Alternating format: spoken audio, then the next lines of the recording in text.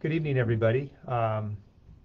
Welcome to the Q&A portion here after the end of the State of the City. I want to first of all thank you for tuning in this evening. Really do appreciate you taking time out of your busy schedules to join us for the annual State of the City address. I want to do a few quick other thank yous before we start taking questions. And I'll try and answer the questions. I've got people writing down some of the lists of questions that came in during the speech, and then feel free to type in questions right now, and we'll just stay and answer those for you.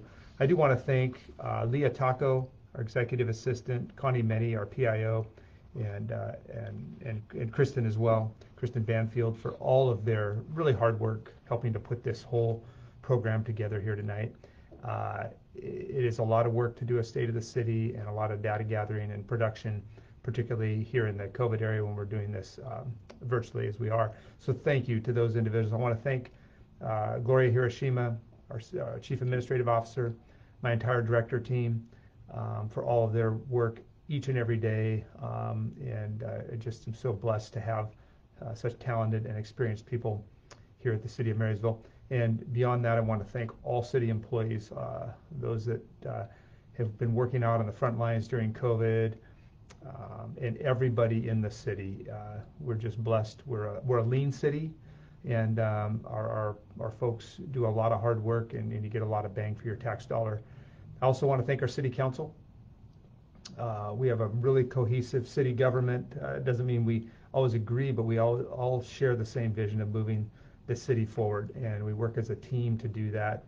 And I'm really just so grateful for the relationships that I have with those on the city council, and that everybody is rowing in the same direction and really has Marysville's best interests at heart. So thank you to the city council for all of their work in 2020 and every year, but particularly in 2020, where there was just a lot going on and a lot of emergency funding measures that went through and other things.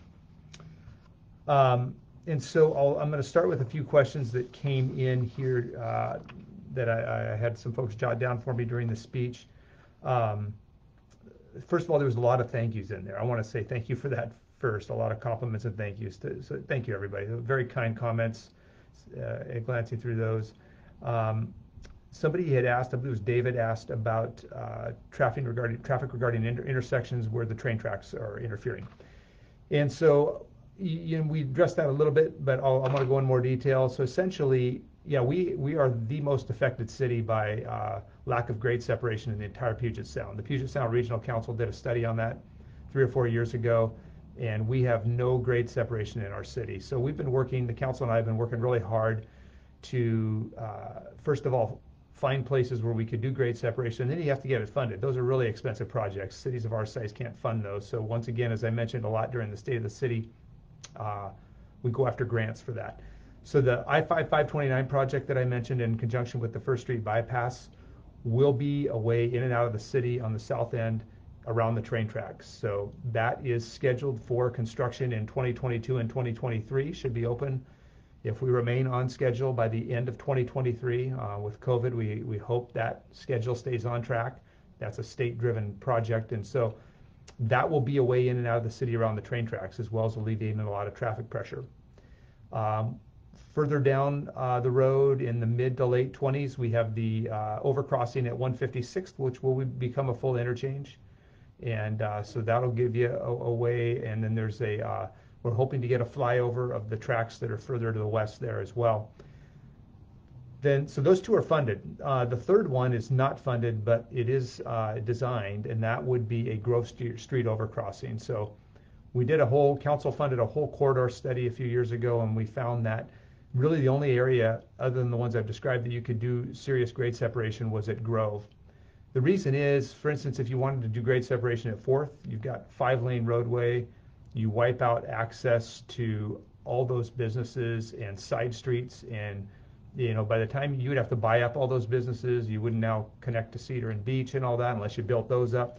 And so it would be hundreds of millions of dollars to do something like that. 88th, you would go over State Street because the tracks are so close. So then most people want to get to State Street, so you got that problem. You got the cemetery and all those things. 116th, you have the same thing.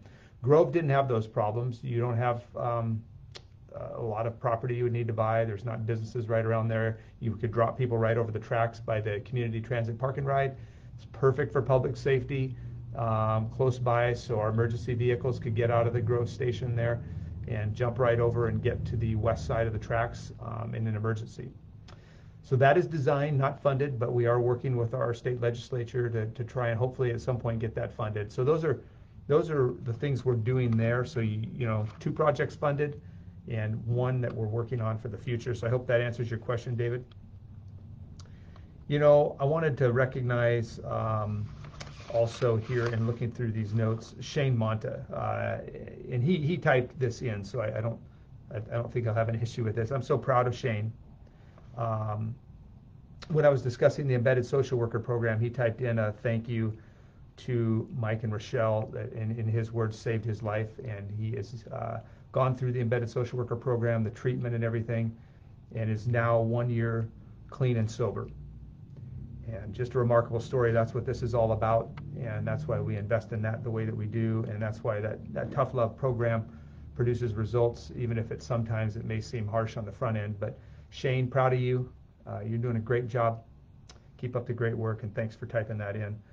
Robert Rice, had typed in about vaccines within the city, and will they be available? They will be available through many local providers and pharmacies, private sector providers and pharmacies. If you don't have a local provider, the Snohomish County Vaccine Task Force will be standing up mass vaccination sites. They currently have 3 in operation in the county. They'll be opening more as the flow of vaccines accelerates.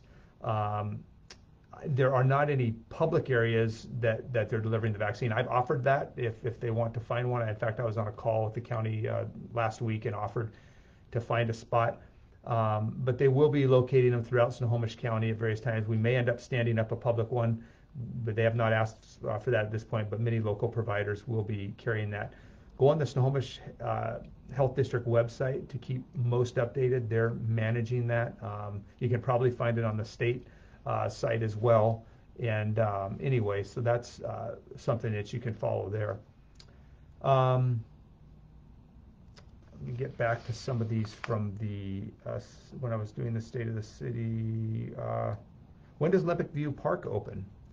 And so that we are scheduled to open. It's actually really close now. I believe by the end of February is the target. So this spring, I see somebody typed in hoping for a spring opening. And I think that's, well, it might actually technically be winter, but we will definitely look to get this open here in the next couple of months. And really excited about Olympic View Park and glad to see people take interest in that. Thanks, Suzette, for typing in about the grants. Yeah, I wanted to really highlight that in the state of the city because what we do is try and take your tax dollars and leverage those, as I mentioned, to get a whole load of state and federal grants. And the way I look at that, you know, you're paying tax dollars that go to Washington, D.C., that go to Olympia, as am I, and all your city council members. We all live in city limits. And so, you know, our goal is to say, well, we want to bring our share of that as much as we can back for projects in your city that make a difference to your daily commute, your quality of life with your parks and recreation and things of that nature. And so we're really grateful for the partnerships we have at the state and federal level and the county level. You know, county helped us build Cedar Field there. The county helped us with initial design on the 529 project. So we're really blessed with that. And a lot of projects in Marysville get done because we get multiple funding sources, things we couldn't fund on our own, you know, and big transportation projects and big park projects, big trail projects like the Centennial Trail Connector up at Bayview. And so partnerships are critical. I'll tell you what, I learned that early on as mayor. If you don't have quality partnerships, your city suffers and doesn't get a lot of great projects done. But partnerships really pay off. We can't do this by ourselves. And I'm really grateful for our partners at the county, at the state, and the federal level, and also our other cities that we partner with in a whole host of areas. So thank you to all of them. Thanks, Margaret, for you typed in about liking the Christmas lights program that we put on. And yeah, I think that was a lot of fun. You know, that has a lot of potential, I think, even beyond the COVID restrictions. I didn't anticipate having that many families and businesses that would want to participate, but we got dozens and dozens of people that wanted to decorate their homes and participate in this. And so it was really fun, and it really lit up the city, no pun intended. And it was a lot of fun. So thanks for participating. Thanks for the shout out on that. Byron asked for an update on the Public Safety Center. I think that was before I gave that update at the very end of the State of the City, but if you did not hear that portion, essentially, we're on track with that. It's right on schedule. We were a little concerned with COVID that things might get delayed. So far, we've stayed on schedule and on budget. And so we are looking to open that in the first quarter of 2022. So we're probably a year off, a little over a year off, but it's coming up quick. And you're probably able to watch that as you drive by, watch all the progress being made. And so we're really looking forward to that. And I gave a few more details in the State of the City. Hopefully you were able to pick up on that. And the State of the City will be available to, I believe, through our YouTube channel. You can watch it at any time or any part of it. Thank you. There's a few comments typed in about thank you for advocating for and supporting small businesses. And I wanted to recognize that, because that has been a real priority of mine and of your City Council. I want you to know that.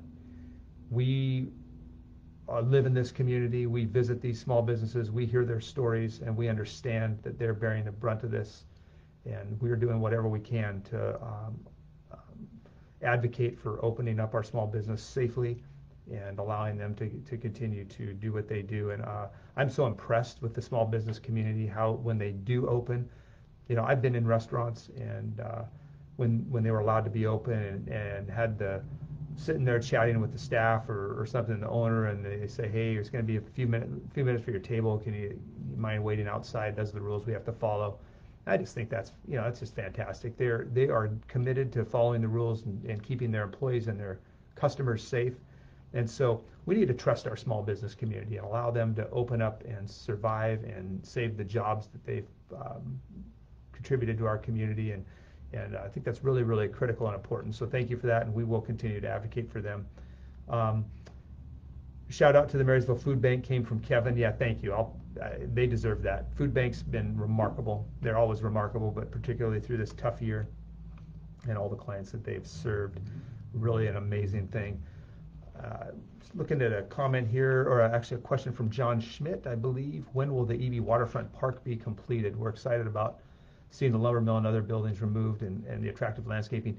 Yeah, John, that's a great question. That's kind of our next big project, but due to the investments we're making in a lot of these big transportation projects and park projects and trail projects, I want you to be aware that one's probably a few years down the road before you see anything really dramatic done there. It's a pretty expensive project, and we still have a little ways to go on cleaning it up. I talked about some of the stormwater projects we're doing with EV and some of the other things to clean the contaminants out of that area. That really has to get done before it becomes real attractive to private investment, which we want this to be a public-private partnership. We do definitely want some public open space and area that we can enjoy as a community, as a park or amphitheater space, maybe a kayak launch and things of that nature. But we also want private enterprise by way of some eateries and some fun places, and maybe even some condos or townhomes ability to build down there. So it'll be a mix of that. We're working on a 5-year strategic plan here this year to kind of see how we're going to implement that, and hopefully we'll chip away at it year after year. Right now we're focused on the cleanup, as you've recognized. Thank you for that, and some of the planning and partnerships that'll be necessary to pull that off. Bill asked any updates on the abandoned hotel construction at 116th across from Winco. Yeah, I'm as tired as you all are of that. I've asked about that on a regular basis throughout the last couple of years as that's been there. For those of you that don't know, the owner of that property that was building a hotel there had a tough issue with contractors, and a lot of mistakes were made, and essentially they just went into bankruptcy, and that was taken over by the bank, and it's in the process of being resold through the bank back out to a private entity. The last update I got a couple weeks ago, I'm not sure that transaction is complete yet. I don't believe that it is, but it may be. But we are waiting to eagerly work with the new owner through permitting and whatnot to try and get that thing finished off. So It's a privately held property and a privately held business, so we're limited as a city as to what we can do in this particular situation where the bank owns it, much like if the bank owns a home or something of that nature.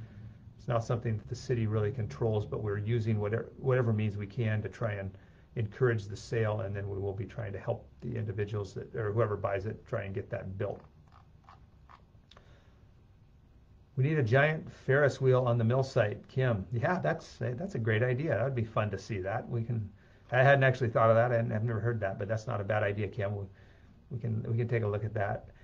Dale asks, as a new resident in Marysville, what should I know about the future of Marysville? Well, hopefully we answered some of those questions. I would say, we talk about live, work, play in Marysville, so we really strive to give you a quality of life. And I think hopefully you grasp from some of the things we're doing by way of parks, trails. Unfortunately, as a new resident, you haven't gotten to experience all the free or low-cost programs we offer, Dale.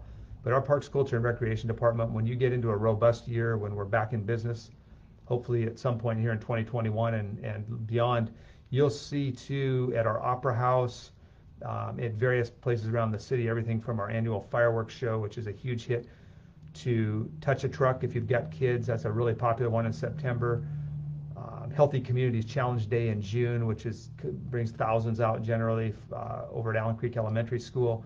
In our Opera House, you'll have stuff going on every month, multiple events every month. You can go through everything from music to movies to performances. We have a lot of offerings through our Parks, Culture, and Recreation Department on youth sports leagues or adult sports leagues, so things of that nature.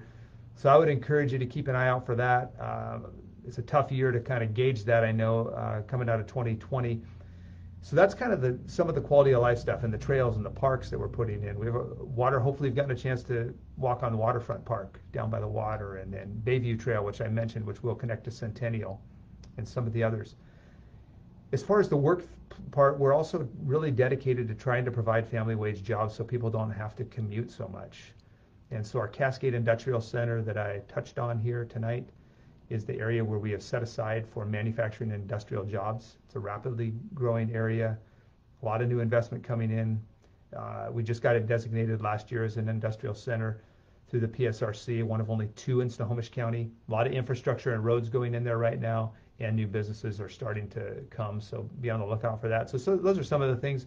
We take public safety very seriously in Marysville, Dale, and anybody who moves in here should know that. We are fully supportive of our police department and our police, our fire, and our court system. We believe in enforcing the law in Marysville. As you saw through our embedded social worker program, we also believe in compassion and helping people that are struggling with things like that and giving them a second chance. And we also believe that there has to be accountability on the other side of that, and on the other side of all this stuff, that our citizens deserve for their elected officials to stand up and back their police and enforce the law. And we believe in that, and we do that. The council, I know, stands by that, and I certainly do as well.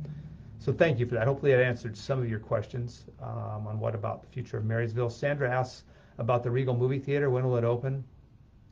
I hope soon. I enjoy movies, Sandra, and I know nationally Regal shut all their theaters down a few months ago. I know that because I have the Regal pass and I get all those emails. So, I think it's probably a matter of their corporate structure reopening theaters around the country, and then hopefully this will be one of the ones that survives this. That's a really hard-hit industry, as you well know. So we are hopeful. I have not heard anything beyond the corporate shutdown, and we haven't been given a date as to when they will start to reopen those. Linda asks, the toy store and the food bank ran through this. I'm sorry, maybe I'm not understanding that. But Linda, maybe there's something else further on in the thread here. Any updates on preserving Mother Nature's window, Scarlett? Yes, we do have a master plan for Mother Nature's window. It is not funded yet, so it's something we'll have to gain funding for in the future, and that again may involve some grants and some city money. But we do have a plan to preserve that and make it more accessible and more active for people to participate in. And we do try, and if you notice anything going on in there that shouldn't be, let us know. We definitely want to keep keep it clean and keep folks out of there that shouldn't be in there. And so let us know if you have any issues with that. Thanks, Shane. Appreciate this comment on here too that Shane put on that you can read on our drug and homeless program. Again, keep up the great work, Shane. You're a great example there. I appreciate that. Bill, any updates on the abandoned hotel? Addressed that a little bit earlier. Thank you for that, Bill. Hello from Perth, Western Australia, from Leslie. Wow, you probably take the award for having dialed in or logged in from the furthest away from us. Thank you for joining us, Leslie. I wonder what time it is. I think you're 16 hours ahead of us, if I remember. So you're joining us from Australia. Thanks for that. And I think that is all of the questions that I have on here. If you have any other questions, type them on. I'm going to look through my list from during the event and see if I missed anybody. If I missed you, go ahead and type in, hey, could you answer this one? I'd like to get in all of these before we sign off here. Again, thanks for all the kind comments as I'm scrolling back through these.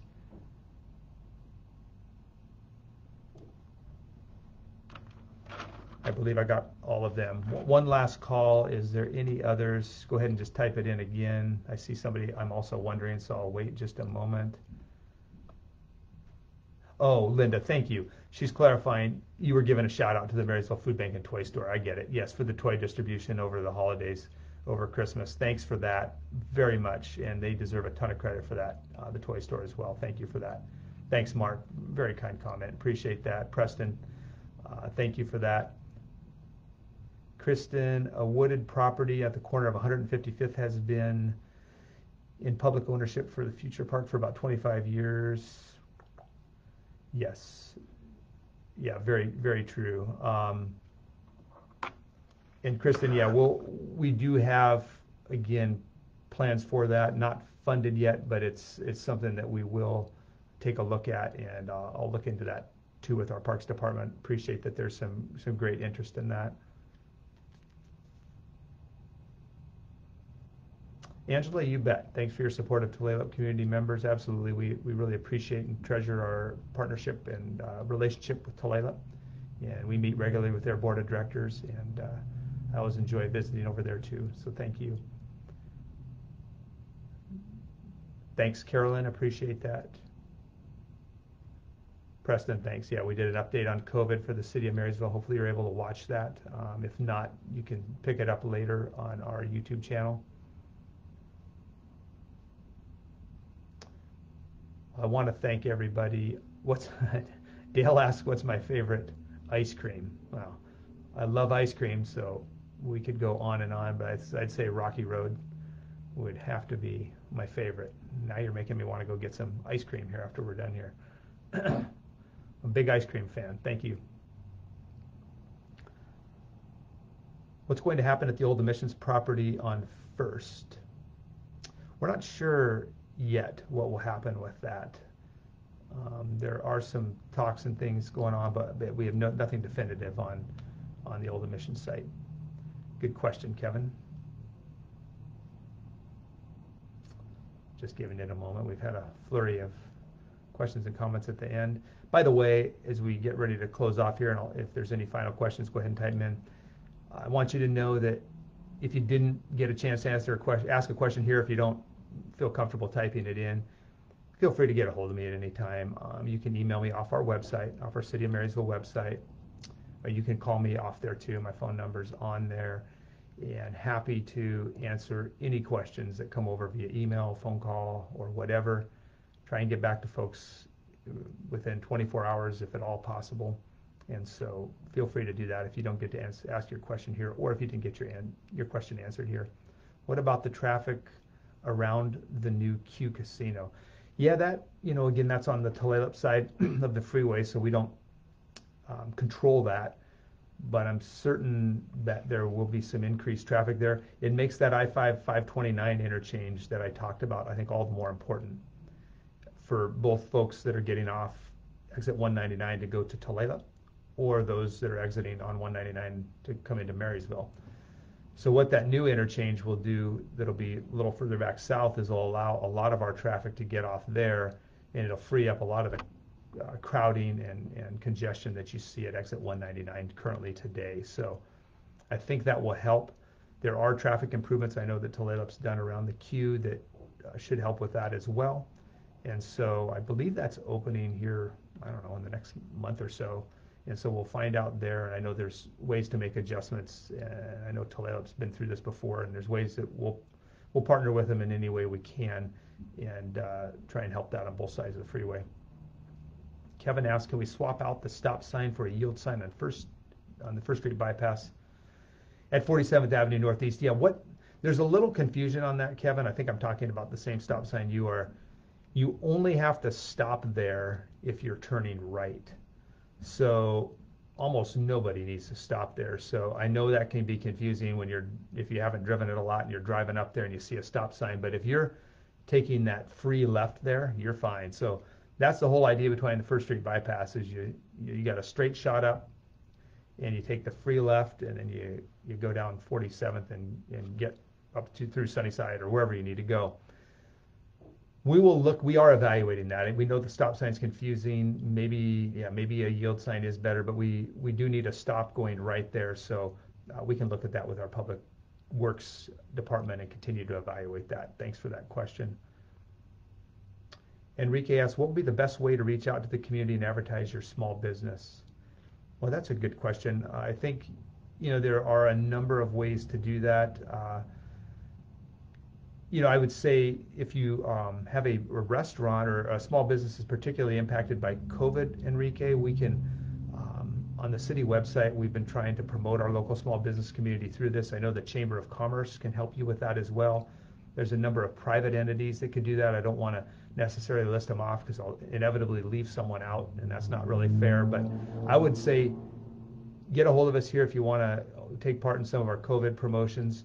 The Chamber of Commerce could probably direct you to the most effective ways as well. Marysville Toledo Chamber of Commerce. Hopefully that helps. Thanks, Will. He's looking at a February 3rd opening for the Quill. Okay, yeah, that sounds about right. Just an FYI, Winco brand of Rocky Road ice cream is the best. Thanks, Sarah. I'll try it. I don't know that I've tried Winco's. I'll have to try that. Thank you for that. Council members know how much I like ice cream because whenever we're out somewhere, we usually take a trip for ice cream. COVID-19 vaccines are impossible to get an appointment in Marysville. Yeah, Joanne, this is an important point. We are frustrated too with the vaccine situation.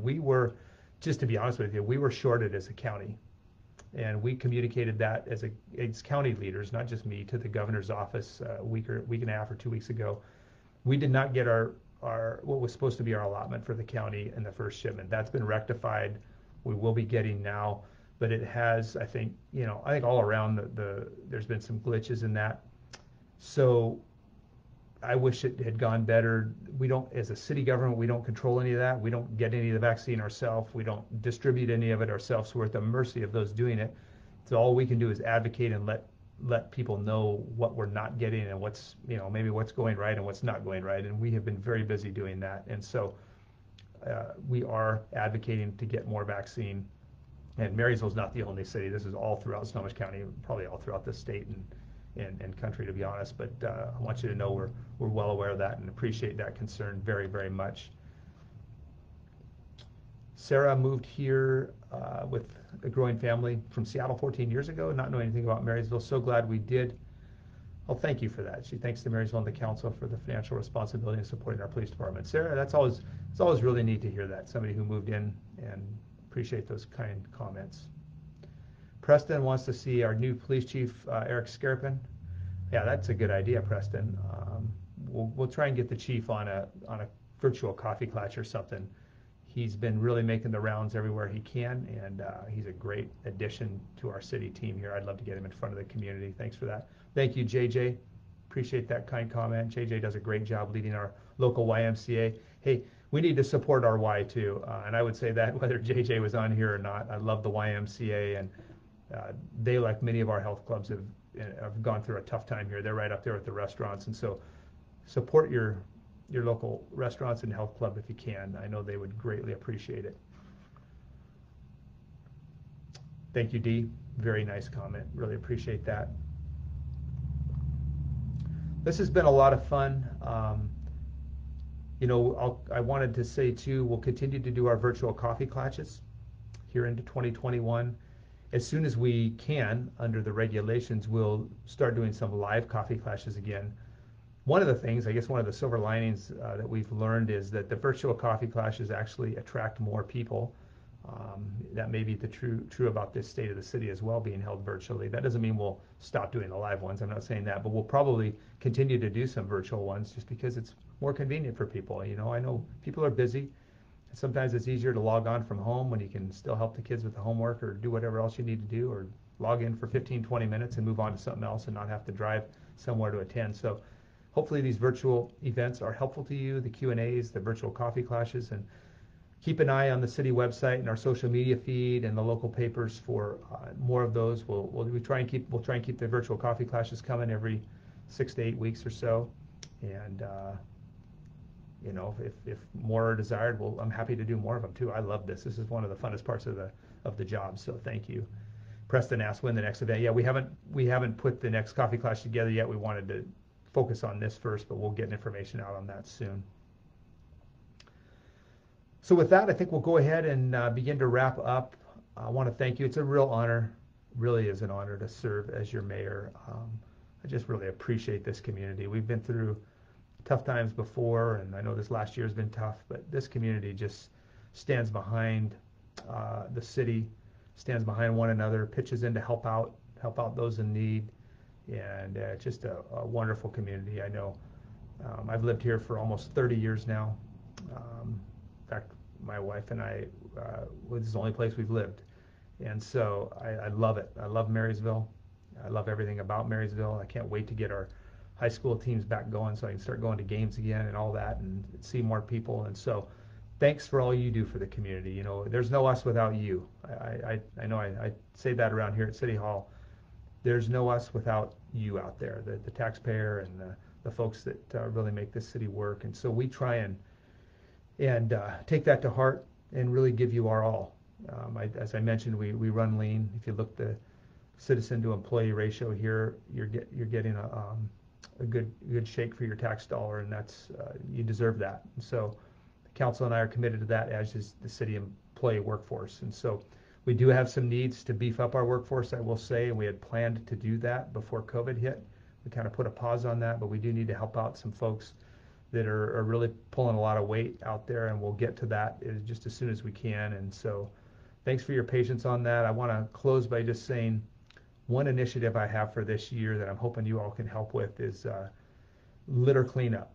And so we're doing a lot of big things, a lot of neat big parks and trails and road projects and all kinds of things. And so those really help the city to shine, but we don't want to neglect the little things that people drive down the road. And so I know I jog and walk a lot, and I need to do it myself.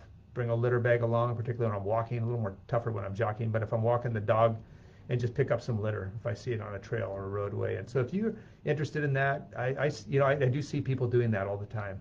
And it just warms my heart when I drive by and I'll see somebody out on a walk with a litter picker picking it up. Those are great citizens. And if you're interested in Adopt a Street, get a hold of our Public Works team or email us up here in the executive office.